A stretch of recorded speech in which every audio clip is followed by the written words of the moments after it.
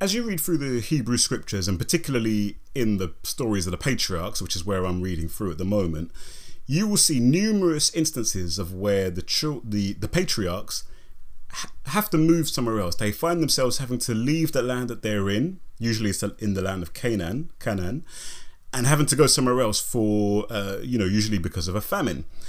And this is really timely because I think it's yesterday, so I'm recording this on the 20th of June 2019. I think yesterday was International Day of the Refugee or something like that.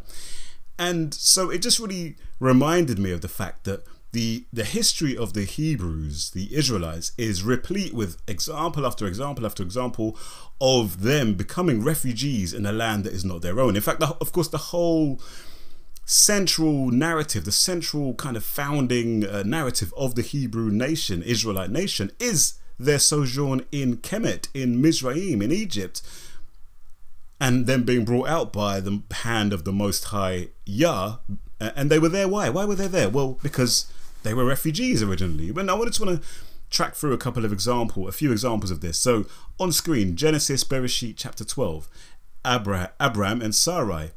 Verse 10. Now there's a famine in the land. So Abram went down to Egypt, Mizraim, to sojourn there, for the famine was severe in the land. And we know what happened there with the whole Abraham saying that, telling the Pharaoh that his wife was actually his sister, and so forth and so on. I covered that in my last video. But there was one example of them going down into Mizraim, going somewhere because of a famine. Another example is in, I believe it's chapter 28. Let's have a look. 26. Isaac or Yishak went to Gerar, which I might have said that this is the land, I believe, the land of the Philistines. I think he was a Philistine. I think. My apologies if he wasn't. But Isaac went down into Gerar. Why did he go down into Gerar? Well, look.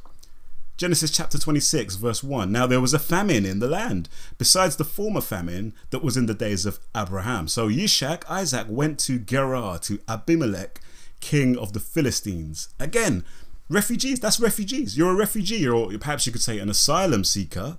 When you're moving to some other part of the world, you want to become a refugee. You want to seek refuge. They sought refuge in the land of the Philistines because of the famine that was in the land of Canaan. And then finally, for this video, is the example of the next patriarch, which is Jacob or Jacob. Again, what happened? The famine. Genesis 43 verse 1, Bereshit 43 verse 1. The famine was severe in the land. There was a great famine in the land of Israel, the land of Canaan. And so what happened?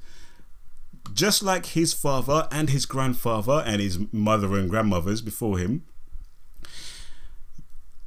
Jacob went down into Egypt. And not only Jacob, but all of the 12 sons of Jacob, the progenitors of the 12 tribes of Israel, all of them, all 12 of them, and all of their wives and all of their children and all of their houses, every single one of them went down. That's a large scale. I believe that the total number was, what was it? Was it something like 72 of them altogether went down? I think it's 72 of them went down into the land of Kemet, of Mizraim. And then, of course, they went in there and they became a huge population. But the point I'm saying is that over and over and over again, you see right from the beginning of the history of the Hebrews, Abraham, who is probably the first Hebrew, Yishak, the second, Jacob, the third, all of his sons, the fourth generation, went down to another place. They were forced to become refugees in another part of the world, another neighboring part of the world. And of course, normally they're going into Africa.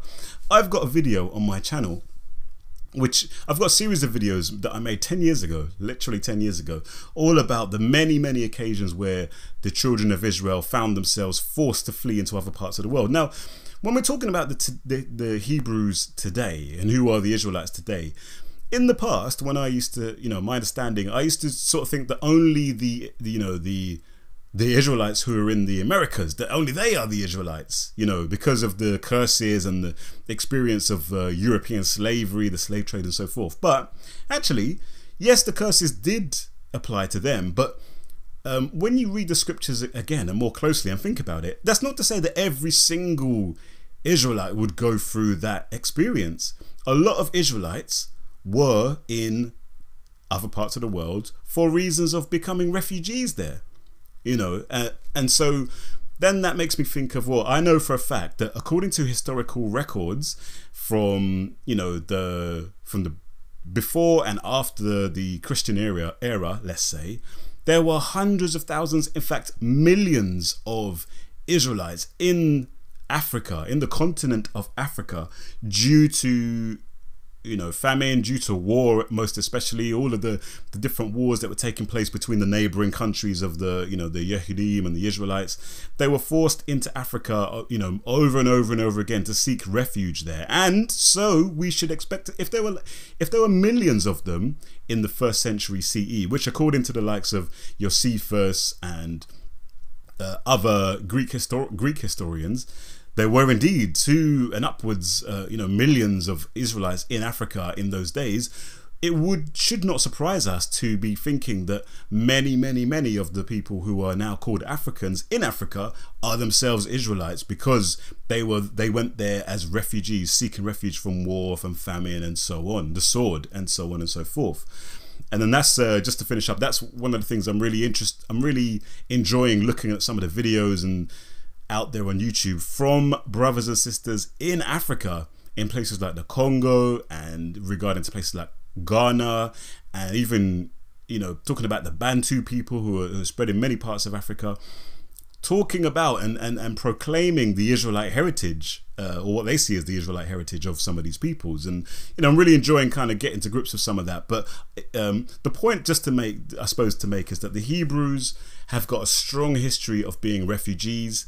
And, you know, today, when we saw, for example, that massive refugee wave in Europe 2-3 years ago, that's the kind of wave of refugees that we're looking at the time of, you know, in the biblical era, you know, of Israelites going into Africa. And, you know, let's not forget refugees wherever they're from. You know, we should look after refugees, because one thing I know is that the Most High is extremely concerned about refugees and about all who are weak and downtrodden and oppressed and voiceless, and so on and so forth. So let's not forget them. Look out for them. Don't